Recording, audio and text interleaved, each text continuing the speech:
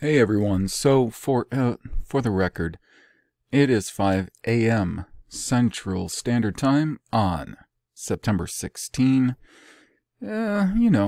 ostensibly 2020. I know it's been a while since I've made much of anything. I do try to let you guys know, that I'm always working away, usually through posts on the channel. But I have been, and I'm gonna share a little bit about what I've been doing and what kind of results it's producing. And then I want to talk to you a bit about kind of a mixed bag of things, mostly having to do with prophecy, geography, basically taking a lot of things that we've sort of been raised and indoctrinated to view as very distant and very removed from us. For anybody who's, let's say, gotten at least a pretty good amount of the way into the examination of, let's say, mainstream accepted history,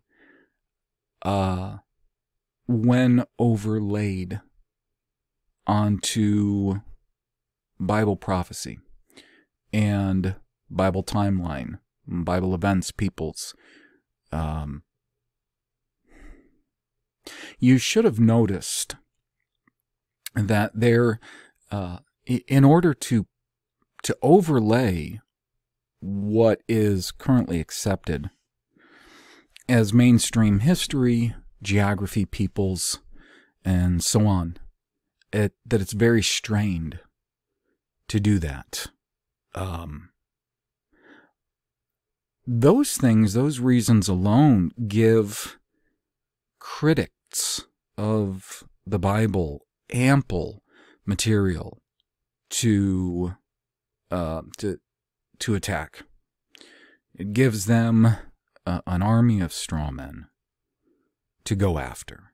And if we don't understand that there's a clear difference between what the Bible is telling us as far as history, peoples, and geography, and we don't extricate ourselves from modern accepted history, which the evidence for a great deal of this is so bad, weak, spurious in many cases, then we're going to fall victim to people who are very sophisticated, who may know this contrived system of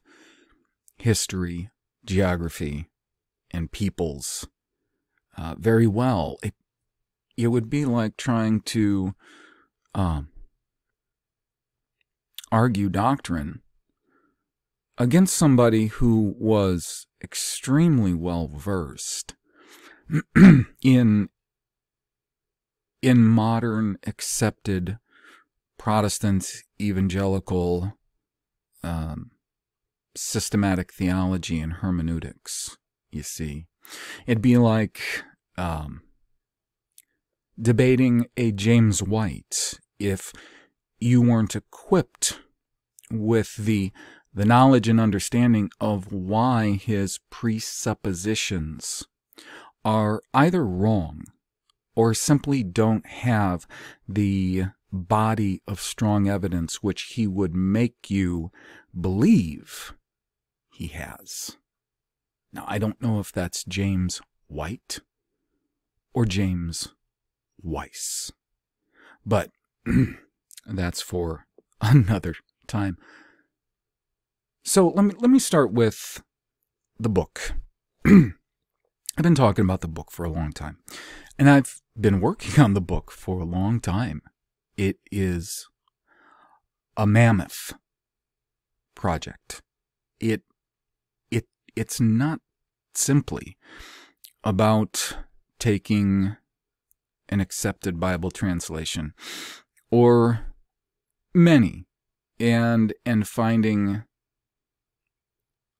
the most suitable passages and translations and so forth, and comparing them and making cases. You can't do that. When it comes to geography as well as history, when we're talking about the Bible, when it comes to any subject, okay, we can talk about the subject of systematic theology as well. You can't really hope that you're going to make a case that is rock solid, concrete stuff that, let's say, a very competent sophist,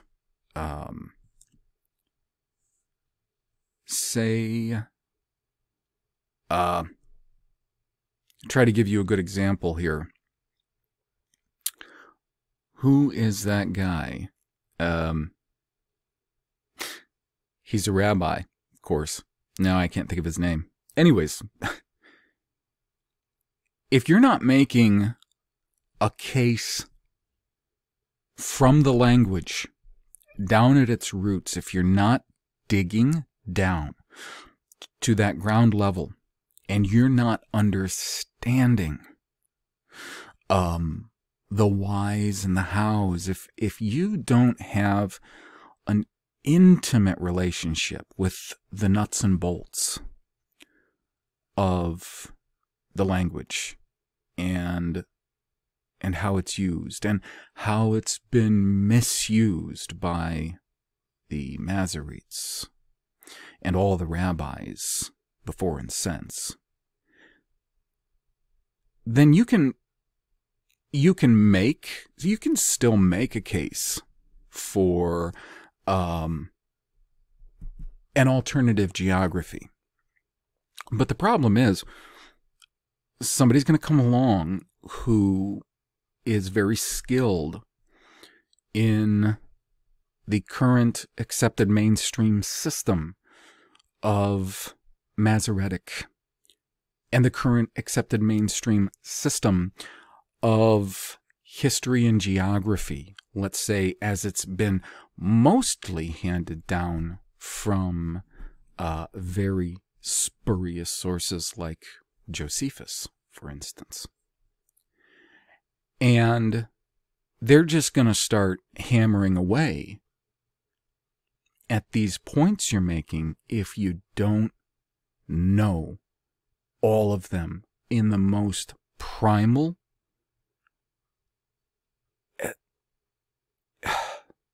I'm sure there's a better word, sort of I said intimate. You got to make this stuff so much a part of you. That it's just second nature. That understanding the points that you're making, they're second nature. And what that requires is such in-depth study and such a knowledge of the material that it's akin to bathing in it. Now, I have already completed a good 6 or 7 chapters, some more lengthy than others. And when the book is done and I publish it, I will also be including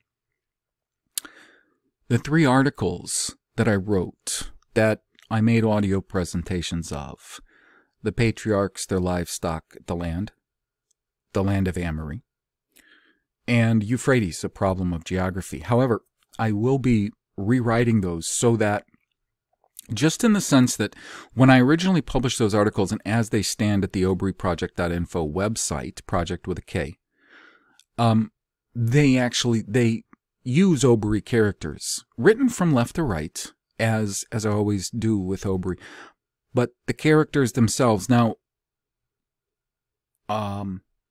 unfortunately, I think it was a bit of either naivete or just not really considering the fact that even those characters as they stand, as much as many of them are so similar to our English letters,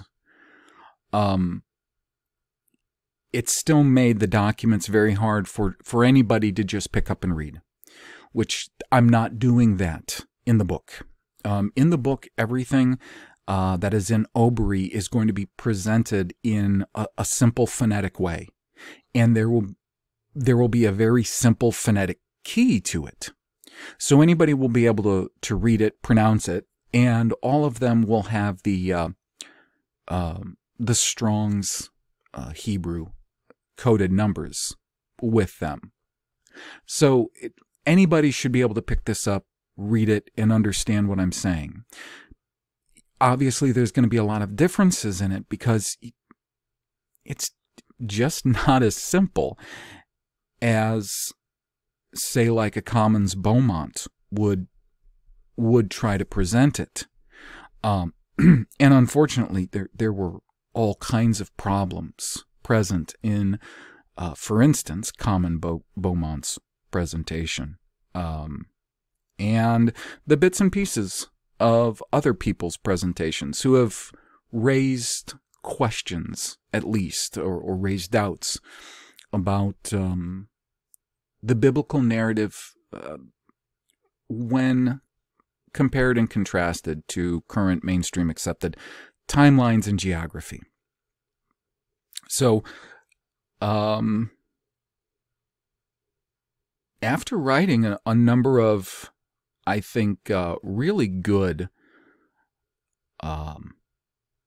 knockout style chapters, real heavy content each one, any one of them individually, just like those 3 papers, any one of them individually should cast an extraordinary amount of doubt on what we've been told, what's the location of the Bible. What happens is, a lot of times when I get to a new chapter, and I already have these ideas sketched out, I've based a lot of that on just my reading and studying so far. So I got to the point where I really needed to address directions. And first off, the difference in the way that we look at directions today, our perceptions of directions today, versus what the Bible, I guess maybe it's fair to say, the Bible's perceptions of directions, and it's not the same. You see, one of the problems, I'm just going to give you one, and leave the rest. But here's a good example, okay? And this is required, by the way, because there's so many factors. First off, there's somewhere in the neighborhood of, I'll bring this document up, okay? There's somewhere in the neighborhood, let's just talk about raw words that are translated as one of the cardinal directions, okay? So we'll say north. If you see the word north in the Bible, it could be coming from the word Mizrim, not to be mistaken with Mitzrim, Mizrim, or Tzipun, or Tzpuni. It's mostly always going to be Tzpun or Tzpuni, okay? But what I'm saying is those 3 words are translated as north. If you see east in the Bible, that could be from one of a number of words. It could be from the word harasut, Mutza, Mazra, usually with Eshamash, Eshamash being the sun.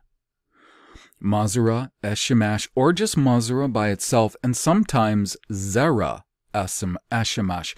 It's a descriptive. Zera, meaning like a spreading over, okay, or spreading of. There's Kadim, Kadem, Kadme, Kadmun, or Kadmani. All those different words, those are different listings in Strong's, all translated as east. South, you would have Derum, Hadar, Yam, which is kind of crazy, but Yam. The reason being, Yam is the word for sea, and it's often also translated as west.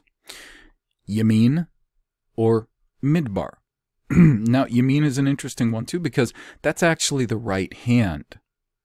And the assumption that comes along with that is that it would just be a given that facing forward would be to face east. However, that needs to be proved, that assumption. To be quite honest with you, there are passages where words like to ascend, something like ol, to ascend, or a form of ole, sometimes is actually referring to going northward. And sometimes words like rad roots, or yirad, urad, narad, are used when I know for a fact that someone is going southward. Now, if that's the case, and that's the typical orientation, because let's be honest, that's exactly the way we still think about it. If we were to look at a map, we would consider, straight ahead of us, or up north and down south. So from that orientation or that perspective, the right hand would be east, not south. So that's something that has to be proven. Then also the word midbar, which is actually the wilderness, but it's translated as south one time just because it happened to work for these people's narrative. That's why they did that. There's Negeb. Negeb, not like the Negev desert in Palestine, is the most used translated word, south. And then there's Timan. This word, if it were a verb, would be, it would share a similar root, of course, with Yemen, the right hand, from like Benjamin, son of my right hand, Benjamin. The strange thing about both of those words, too, is that their root is, it's either yem or me. Yem being the sea. So that's interesting. Anyways, now then there's west. West, besides north, is the one with the fewest words that are translated as west. You either have yem, which is, of course, sea. You have Mabua. Mabua or bua, it comes from the root ba, and it means to go in or come in, but it always has the sense of in, as opposed to coming out like tsa. And it's often found with, again, Eshamash, the sun. Or then there's Ma'orib, and it's got a triglyph root, orib, which is most often translated as evening. We'll first see it in Genesis 1, the evening and the morning. Orab u bakr, the evening and the morning.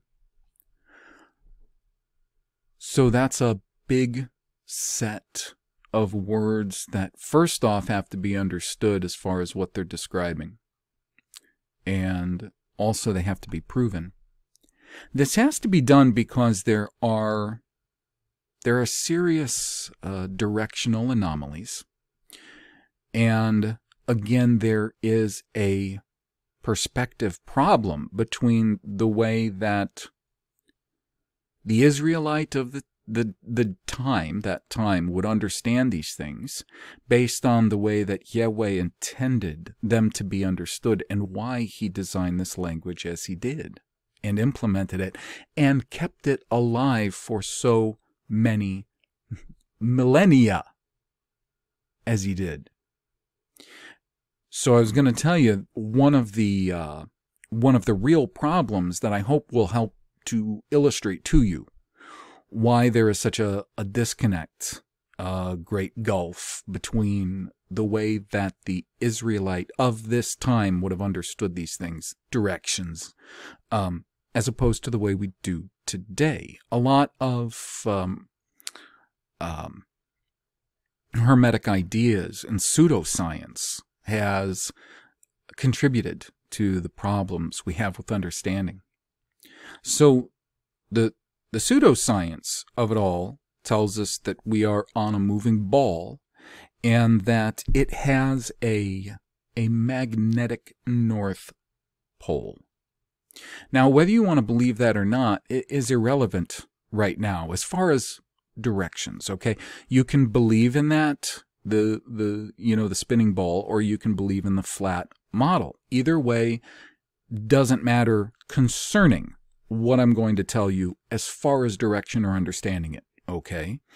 So the way that we understand north today is we either have our magnetic north or true north, and they're somewhat near, but both of them point to about the middle of, whether it's magnetic or geographical, the middle top of a globe. Now, on a flat model, it would be, again, the middle center. Geographically, middle center would be true, and middle center magnetically would be the magnetic North Pole on either model. But so what's weird and where our mental block comes from with looking at it the way that they do today as compared to biblically is the fact that today we would think north, let's say if we're in North America, and we're looking at a prophecy about somebody coming from far north, okay? Well, in North America, all we have is Canada to the north of us, and then, of course, the cold waters of the North Sea, which they tell us are mostly frozen and innavigable, which I've been actually reading through a book on that, the Annian Seaway theory. It's totally controlled opposition, but it was written quite a long time ago, and there are good extracts to have from it because I believe that was one of the most used seaways always. I don't want to say up until a few hundred years ago, though I don't know if it got colder or less navigable, but in general, it had been a highly used seaway. And let's be honest, what do we all know about the North? Not a lot. It seems like, especially since flat Earth theory was heavily pushed, we know more about the South than the North. Honestly, the North is still so obscure to us. But so we would kind of stop there. We would consider either geographic or magnetic north as our stopper. So if we saw a prophecy about somebody coming from the far north, we're going to immediately think, well, he couldn't be talking to not in Bible perspective, because in Bible perspective, a direction, it doesn't stop at a pole that man has dictated is the stopping point. It's simply, imagine it as an arrow in a direction. Okay, so no matter if you like the ball concept or the flat concept, you put yourself in North America, you put yourself anywhere. And Tsepun being the only direction fitting for north, and there's ample evidence for why it would be north, straight up, okay, straight up towards the center. But it doesn't stop there. You understand? If you look at a flat map, which I have one in Maps. I didn't figure that I would use this or I would have it ready, but I have one in here. As a matter of fact, I have one of Mercator's old maps, so-called North Pole maps, and I'll just open it because this isn't just an audio. I'm making it with video too, but nobody has to watch it. I'm going to try to be descriptive enough. So, okay, over here to the upper left is the North America landmass area, okay? So let's say we're here in the North American landmass area, and north is straight towards the center here, okay? So if we go straight towards the center and just keep that arrow going, just keep it going. You don't stop there at the center. Just keep it going. If it's far north, you just keep it going. And what you end up hitting is you end up hitting areas, parts of Northern Asia, okay? So the areas of Russia, Finland, Norway, and down into Europe. And as a matter of fact, if we were on the west coast of North America and you went straight across, you would be all in this area of Northern Europe and Scandinavia. That would just be a straight shot across, is what I'm saying. So that's one of the problems. It's one of the gaps between what we perceive as directions and what the Bible's actually telling us. So that's where I'm at the book. And I'm really hoping that this chapter on directions and all of the extra work that I have to do in order to write it and to absolutely understand it on the most basic level won't take terribly too much longer. One of the things that's helping tremendously, and this is a document that I not completed, but got to a very good, workable point just recently. I've spent a great deal of time now on this. This is actually a table of Oberi simple biglyph roots. It is extremely valuable for study.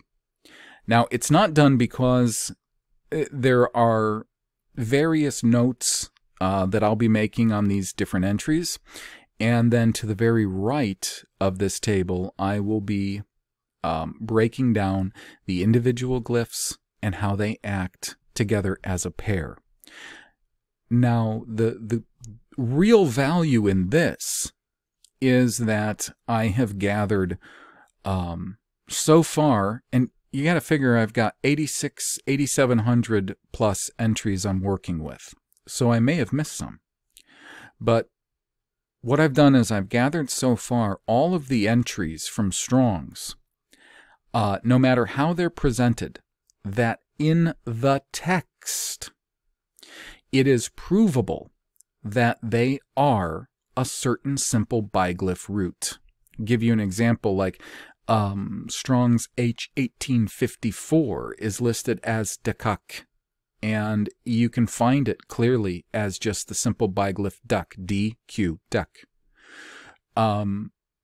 So you find enough of those, like in the case of duck, I've got 1, 2, 3, I've got 3 entries. I give the Masoretic appearance of that entry, I give the phonetic pronunciation of the Oberi, I give the Strong's number, so it can be double-clicked, copy-pasted into whatever the software is that you're using for concordance or whatever, and check it out. And I give most of its appearances, so usually you can tell right away if it's taking on a noun form or a verb form. Now, those are not the only forms, but those are the two main forms that you'll find words in. And you'll see this repeated over and over and over again. In the next column, I give you the type of speech that it would be classified as English speakers, okay? The column after that is going to be cognates used to reinforce that root. The next column is going to be any various notes that I need to make about these entries. The last column is going to be where I take, let's say there's 3 entries on doc. I will, all of these cells will be merged into one cell. And like I said, there will be the breakdown of the individual glyphs and then the simple root and how all of them work together. Now, I just started doing that part of this, and it produces excellent results. I'm going to give you a quick example, and then I'm going to move on to some of the things I wanted to talk about on prophecy and geography.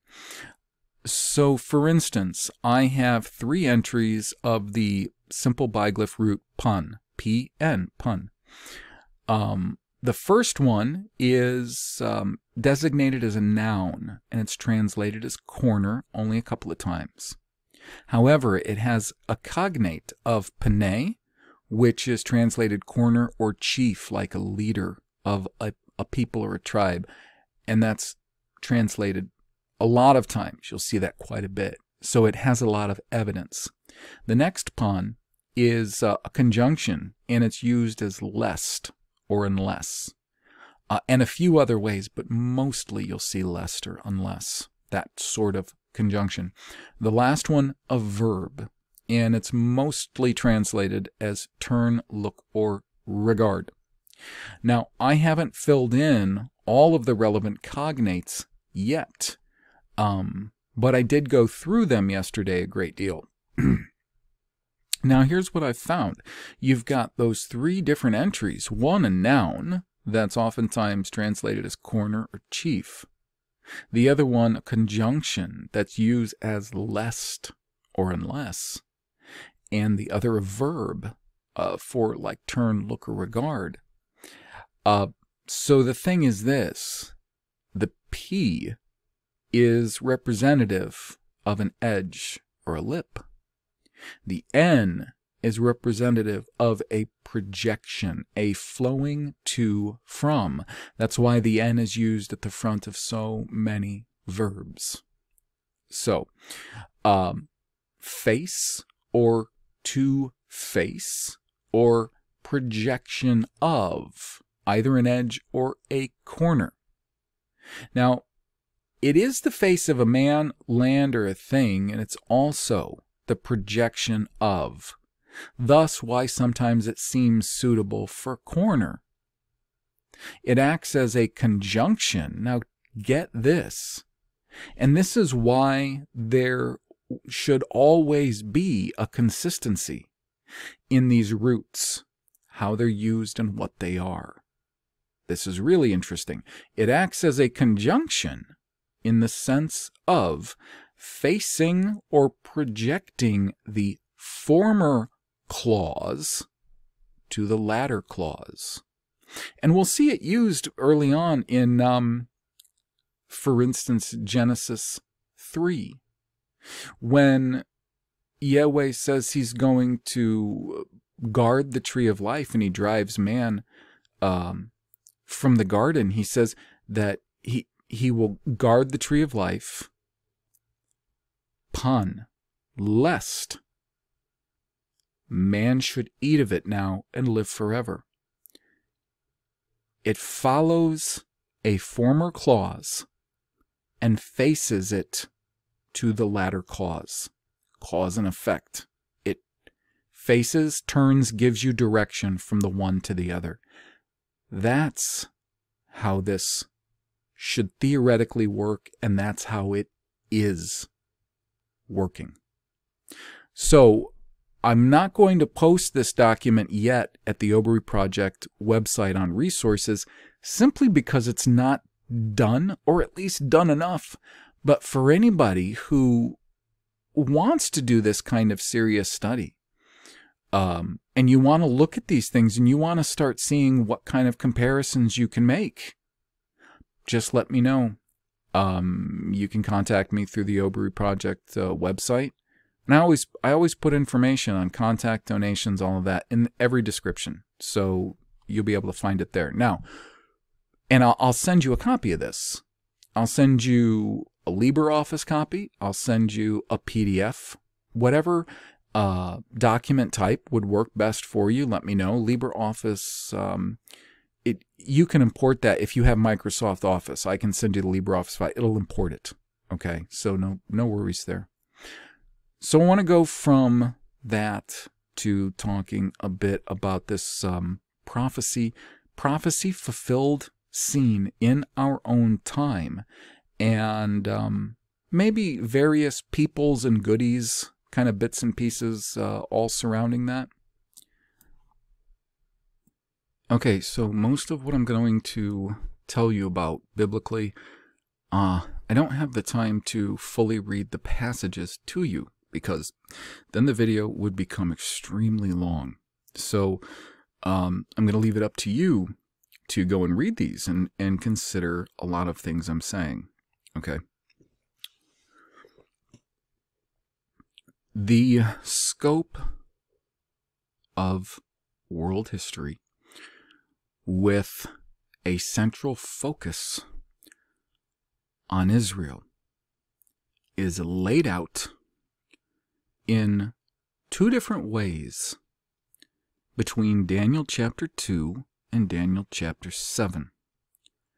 Daniel chapter 2 is the dream Nebuchadnezzar has and the statue and the interpretation by Daniel. And then Daniel chapter 7 is, and I'm going to assert this with some backup, is sort of a reinterpretation of 2. And then we see more of a fulfillment of that in Revelation. But no one's going to really understand Revelation if you don't understand those scopes of history we find in Daniel. And it's not only 2 and 7 we find them. We find it in 8 through 12 as well. And there's massive amounts of detail in those chapters. Huge amounts of detail. So in Daniel chapter 7, it's essentially a retelling, but instead of types of precious metals, to the point of non-precious metals in the feet and toes, it's actually iron and clay. It's a relatively decent translation of these things, but it's a mix of two things that aren't supposed to mix, and so they don't mix. And then we get a bit of a view in that also in Daniel 7 when we see the fourth beast. There's a fourth beast, and it's not like these other beasts, which is an identifiable animal. This is something not readily identifiable, and kind of in the same way as we see with these legs and then this these feet of a mixture of two elements that don't mix. That fourth beast is another representation of that.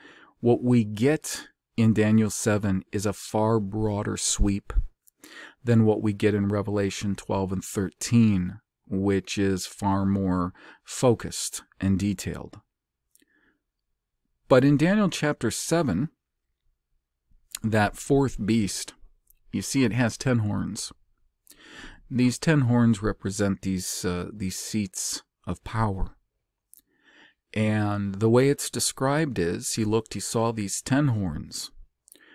And then as he was looking at the horns, there came up this little horn from among the 10, before whom, this little horn, there were 3 of the former horns uprooted. And then it goes on. Here's, of course, again, the thing is, Daniel chapter 2, verse 4, through Daniel chapter 7, the last verse in 7, all of that is in Aramaic, not Obri, or Arami, not Obri. Now, the screwed up thing about this is that as far as biblical Arami goes, biblical Arami is represented with the Hebrew character, the Jewbrew character, and so it's not even represented in what we know of as Aramaic characters today. So our lexicography and what we have to pull from and compare is something that we would have to go more to rabbinic writings to see how they use Aramaic, because that's what they always used in their writings before they started using standard Hebrew as a standard. The reason for that is because these people, known as Jews, are they're a mishmash. They're a mishmash of Canim or Kenites, the tribe descendants of Cain, and Edomites, Edomi, descendants of Esau, Edom, and Moab and Ammon, along with the Sepharuim, where they get Sephardic from, and also the Babli, people from Babel, people from Olam, so on and so forth.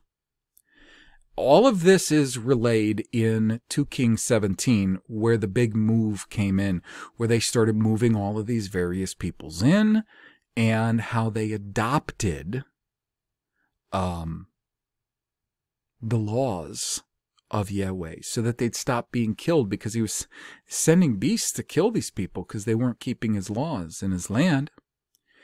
And what they did was they turned that into a religion that combined all of their despicable and pagan ways with his word and his law. And they started claiming him as their Elohim, their God, from that time forward. This was, of course, the big problem that Ezra and Nehemiah encountered with them when they came back to rebuild Jerusalem and the temple, because they wanted to say that they wanted to do it too, because their Elohim was our Elohim, and we had to tell them, but no, it is not for you to do these things. You're not appointed. You're not part of the holy seed. And yes, that term is used in Nehemiah. So, anyways, you get down over the years quite a long ways. And we have this people who come up amongst these horns that exist on this fourth beast. Now, what we've been told, no matter if you're being told this by the futuristic school of prophecy, the preteristic, and so on and so forth, all of their explanations for this are either so weak, with no real evidence, or say the strongest one out there is still the historicist perspective, in which they would say that all of this, of course, revolves around the Catholic Church and Protestant Christianity and blah, blah, blah, and that the horns are actually these Germanic tribes, and that they were having wars with ancient Rome, and then when the papacy took power, they destroyed these 3 tribes, the Vandals and the Ostrogoths, and so on. Okay, that's the strongest one that any of them have. And again, their proof is spurious at best. They all still argue so much over details because there's not much at all.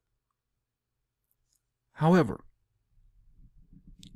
there is an interpretation of that not only is within our own time, involving history, that at least the structure thereof is attainable and has a great deal of evidence for. Now,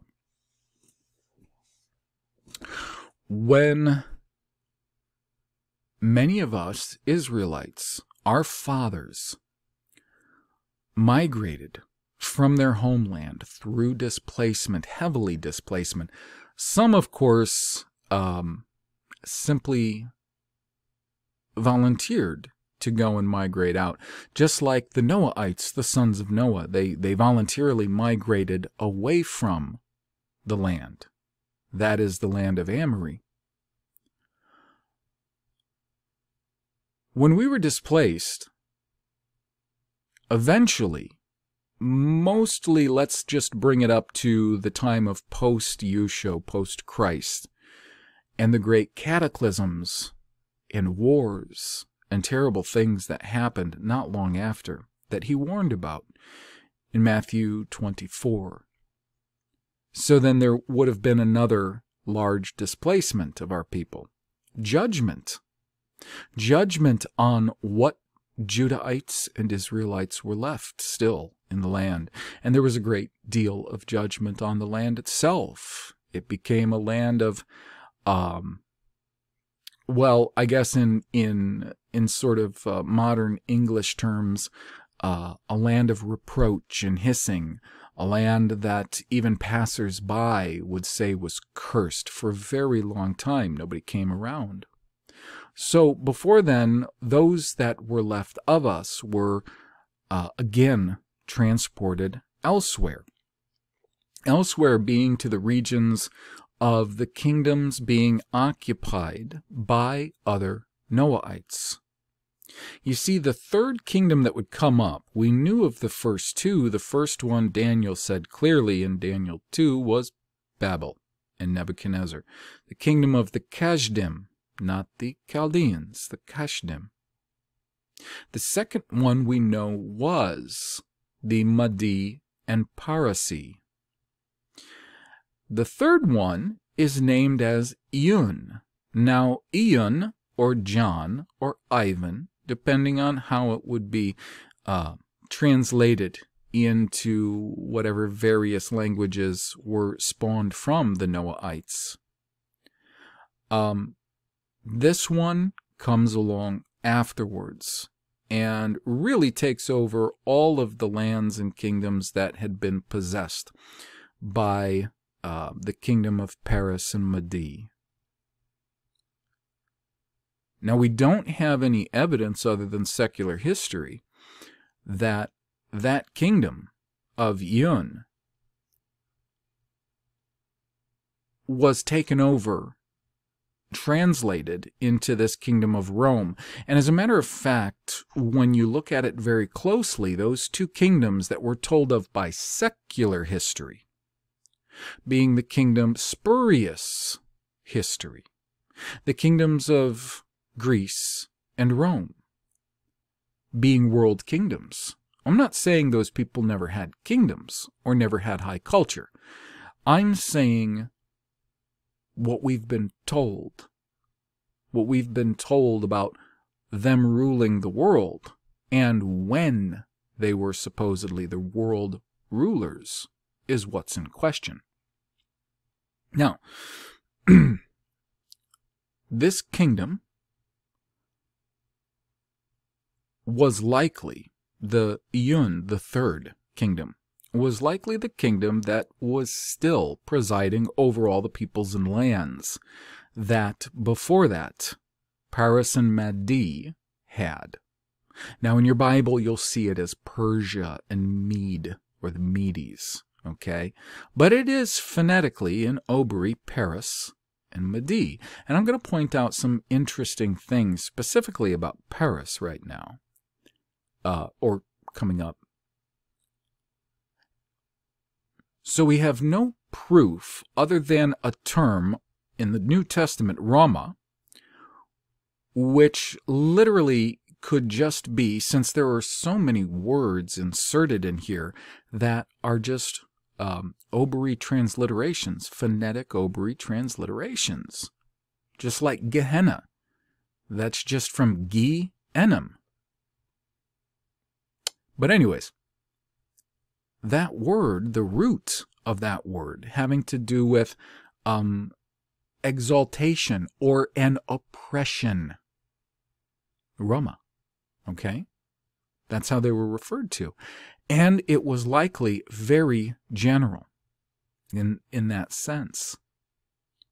It doesn't change the fact that those people likely came from this Iyun.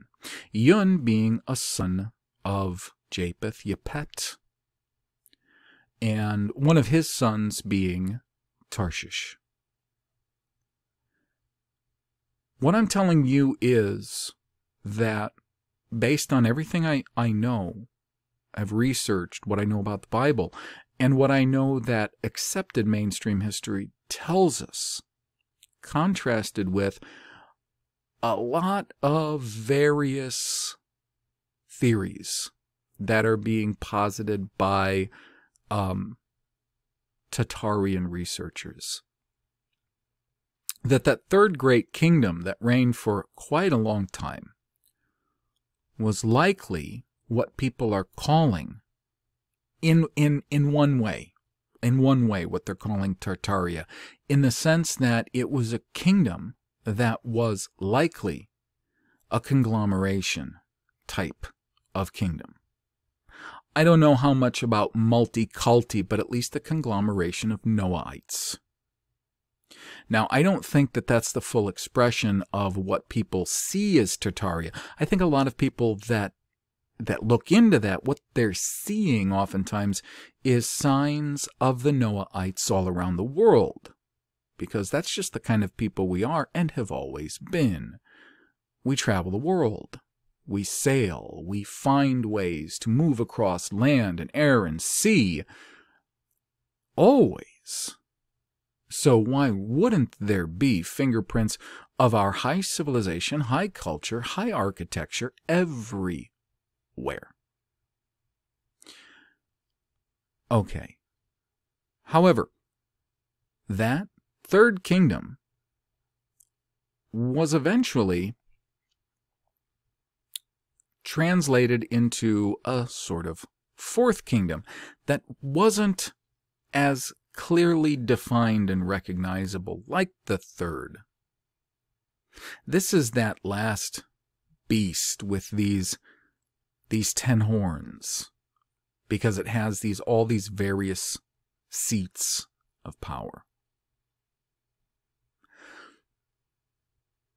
So when you want to look down all that we know and have as pretty strong history, the most likely candidate that will emerge is the kings of Europe, which, even though there is ample evidence that who are called the Germanic tribes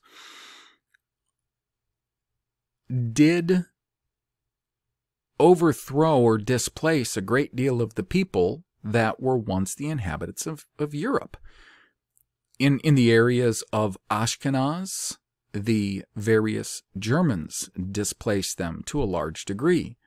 However, I believe their kings and royalty held sway and power over them for a long time. They did this through the same kind of methods that the Jews are using to this day and have for a few centuries, of bringing in various different kinds of peoples to often oppress us.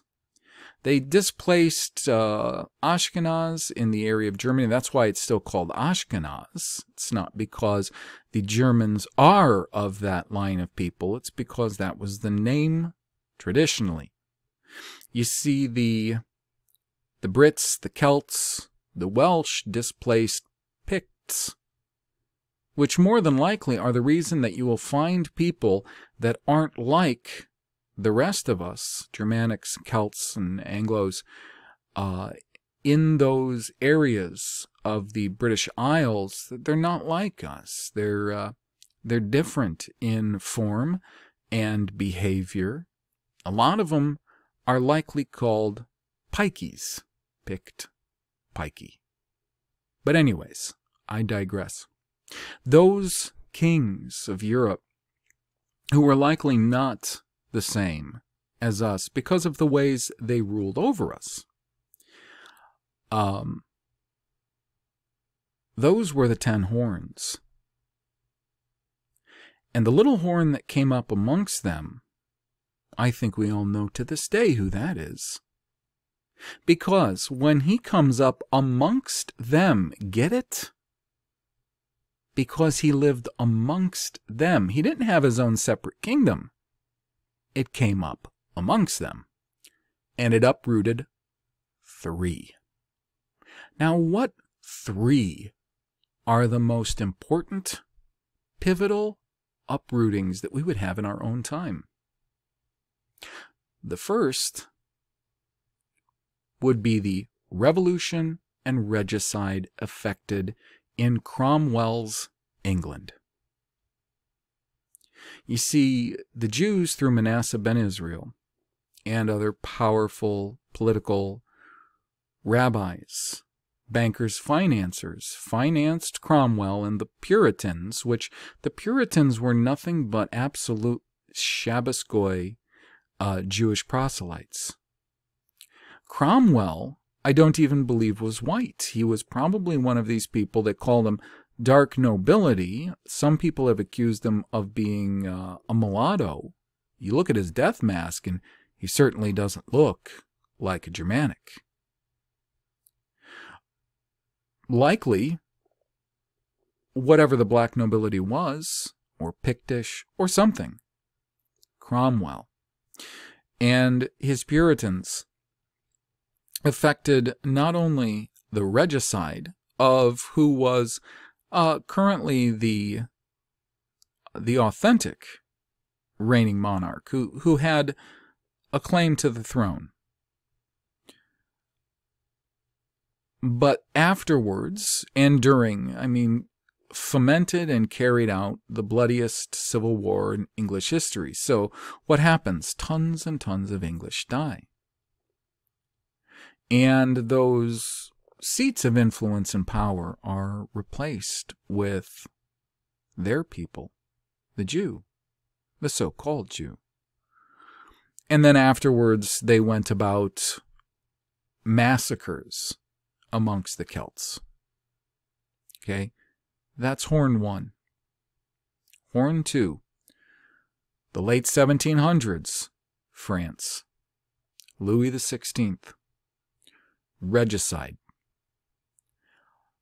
Also, at the same time and following, the greatest, bloodiest, not revolution, civil war, murdering scores and scores and scores of people, the people of France.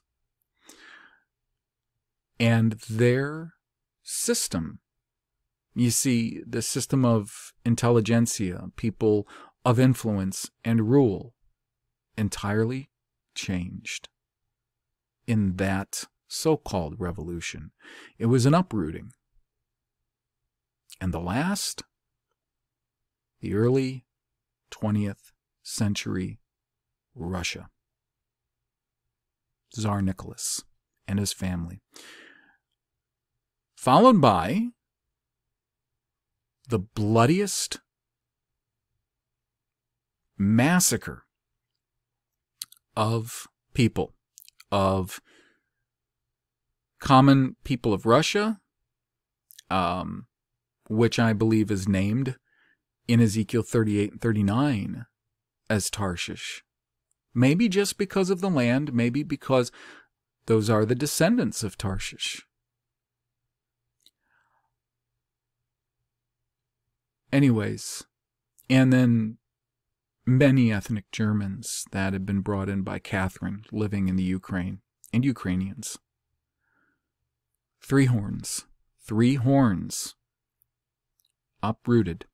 Now, after this happens, that little horn goes about making war on the saints.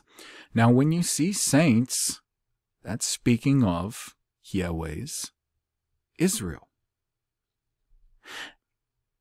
From the time of this uprooting forward, the wars waged by these countries, in large part, were not only against its own people, okay, because we have England and Ephraim, they warred against their own people, and they warred against the Celts, those of the Galut, the Celts, the Gauls. They warred against the people of France. Now, France warred against other Germanic peoples. And then, in her own time, after that 3rd horn was uprooted in Russia, 3 of those powers, Russia under the banner of the Soviet Union, England, and France, all warred against Germany. Germany just being an expression of all the various tribes of people living there. And when I say Germany and Germanics, it's not that I don't believe that the Danes are Danites, or that the Dutch are a Germanic tribe, Dutch and Deutsch, or that the English are the Ephraimites, or that the Celts are the Manassites, Manasseh. And there's reasons for this. I'm not just pulling this out of the air, okay? One of the reasons that I believe that the Celts are heavily Menashites is, first off, they share a close relationship in culture and physicality and people type as the English, but they're not as numerous and populous, or spread their influence as much. However, they, with their very small numbers, or much smaller, of course, than Ephraim or England, were still extremely effective warriors. Now, we'll see this exact same thing if we just pay attention in the Bible. It was the same thing between Ephraim and Manasseh, and specifically who? The sub-tribe of Manasseh coming from the family Machir, the Machir.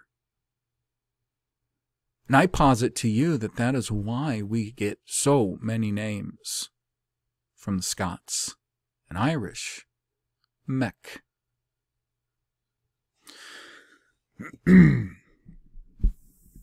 So, instead of this extremely important prophecy from Daniel 7, Daniel 2 and 7, and then more detailed portions of it in Revelation 12 and 13, instead of it being in this far distant past we're so disconnected from, with such little solid material for, we've seen it happen in our own time. The last 500 years of history are relatively solid. There's been a lot that has been, of course, fooled with. You know, the Jew has hidden himself. They have very much done a lot of work to disconnect all of these events from what they really are and who they were really against.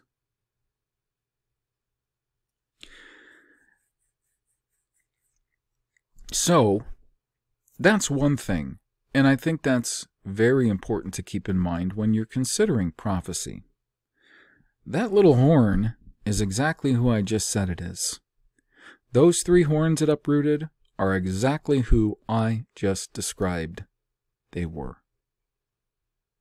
Those are three of the most important events in what we can call modern history in general.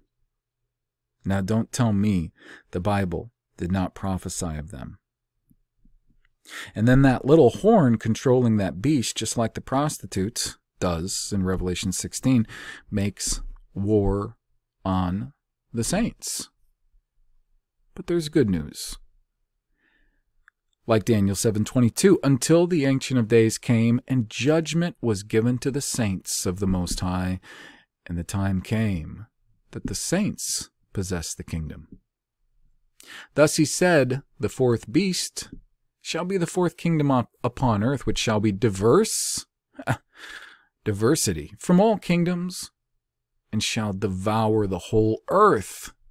Really? Do you suppose that little horn in their kingdom has devoured the whole earth, and shall tread it down, and break it in pieces, like balkanizing?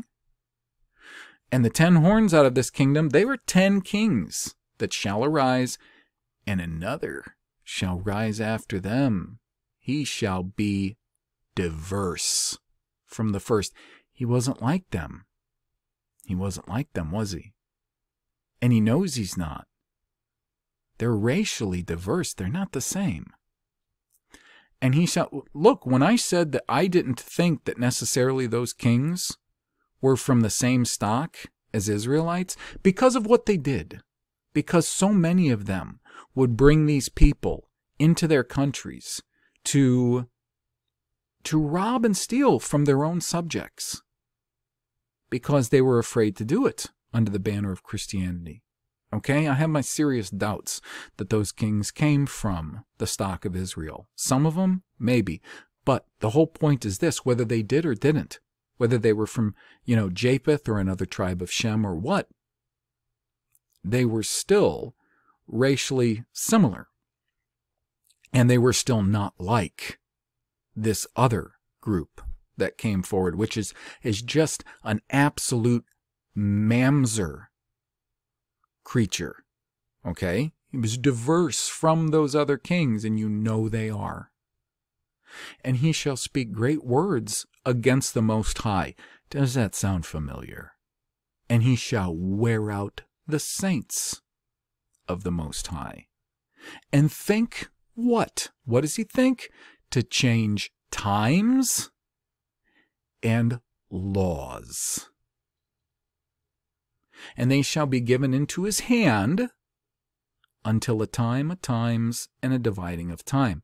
I'm not absolutely positive that's what most of the historicists have told us. Like 1260 years or something like that. I'm not sure of that because of the different words that are used for times. Okay? So I'm not sure about that yet, but it would be for a long period of time. But the judgment shall sit, and they shall take away his dominion, to consume and destroy it until the end. And the kingdom and dominion and the greatness of the kingdom under the whole heaven shall be given to the people of the saints of the Most High, whose kingdom is an everlasting kingdom, and all dominions shall serve and obey him. Now you check that with Ezekiel 38 and 39, and after this incidence of Gog, which means the top, of the land of Magog. So they come from the land of Magog, Magog being another son of Japheth. That they would bring all these peoples to surround the saints. And that it would be a situation, this was after we were back in the land that the Bible took place in, living in a civilization of unwalled villages. And you know that's not Palestine. And they would surround us. And there would be an event that would be so decisive, and catastrophic, carried out by the hand of Yahweh himself. That he says, never again will my people turn from me from that point forward.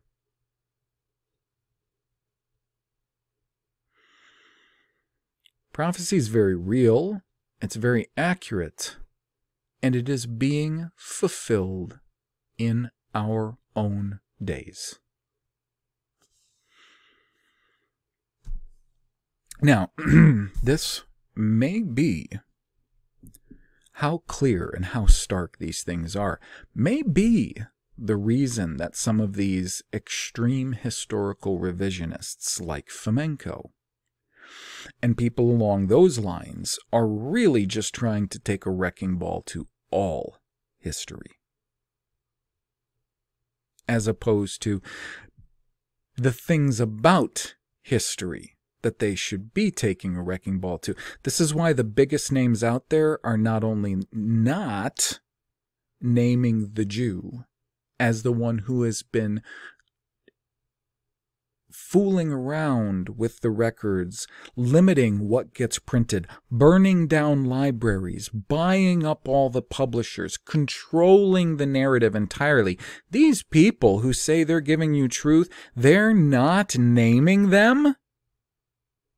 And they have names like John Levi, Martin Lidke, and anyone who goes along with them, because they're not picking out the problems and naming who's at the core.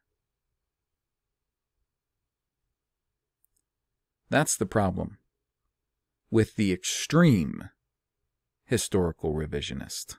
These people, you have to chicken and bone hard.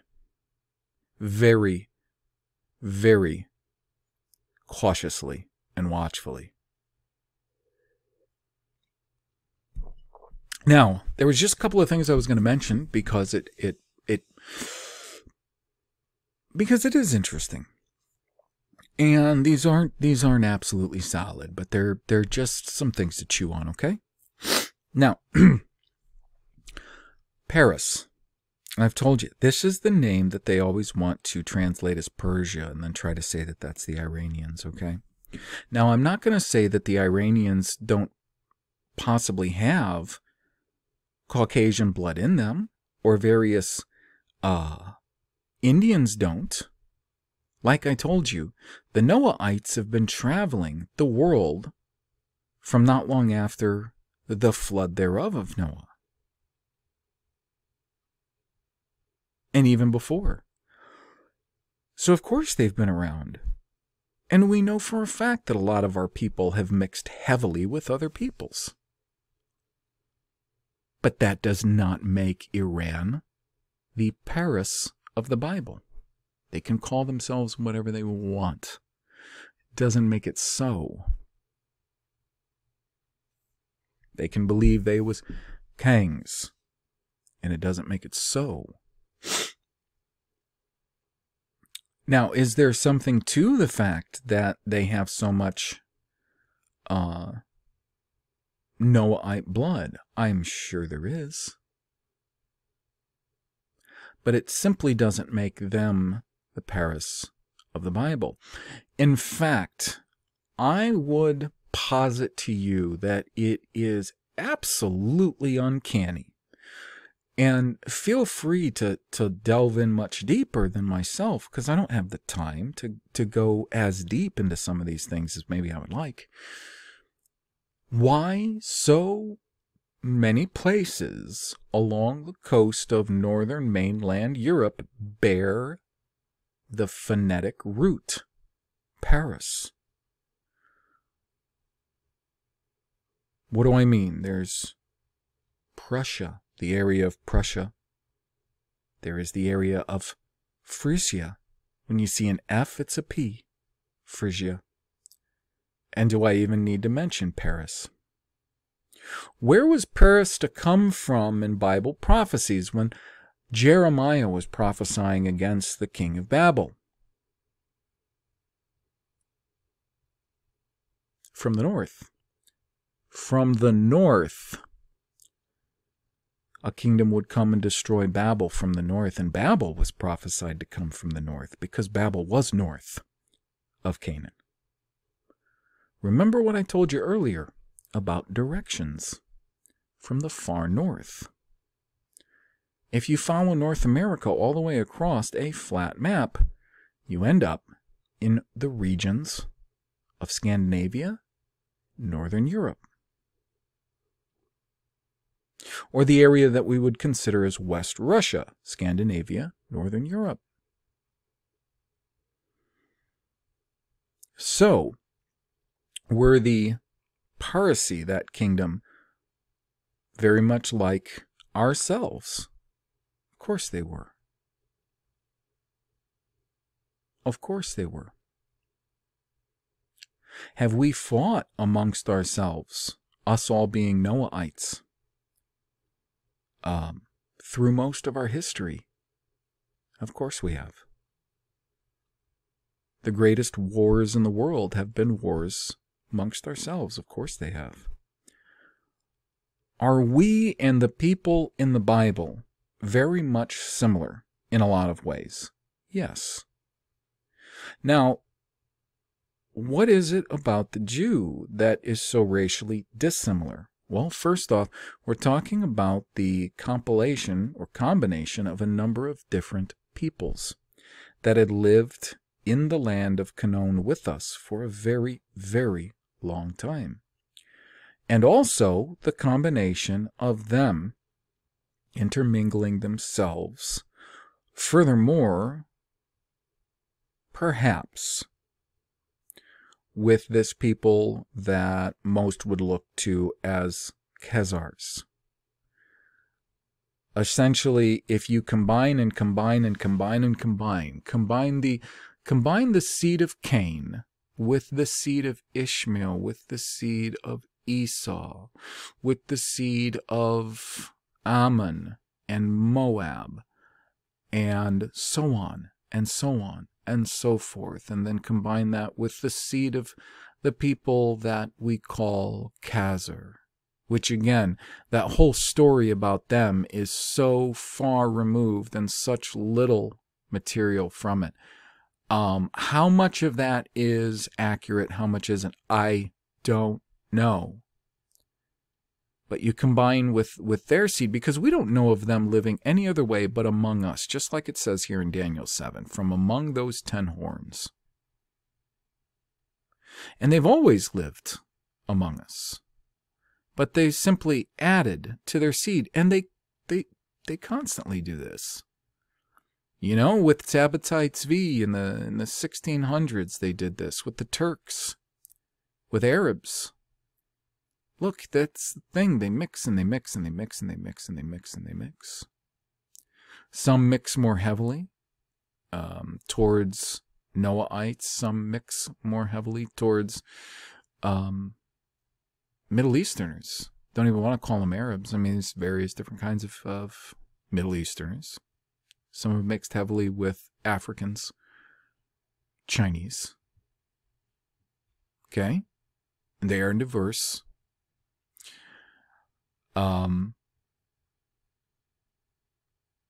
So finally they mixed with what we would refer to as the Khazars, and became solidified through their, don't give them all the credit either.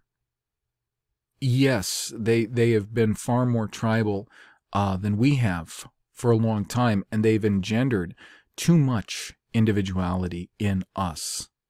Individuality that's very destructive to us. But there is a reason that these things happen and why they've gained so much power and control. It's because Yahweh's given that to them. These things aren't happening, on his watch. He's given that to them for a reason. For us. For strengthening and perfecting and refining us. And if that involves persecution, then it does. He told us what would happen if we did not keep his law.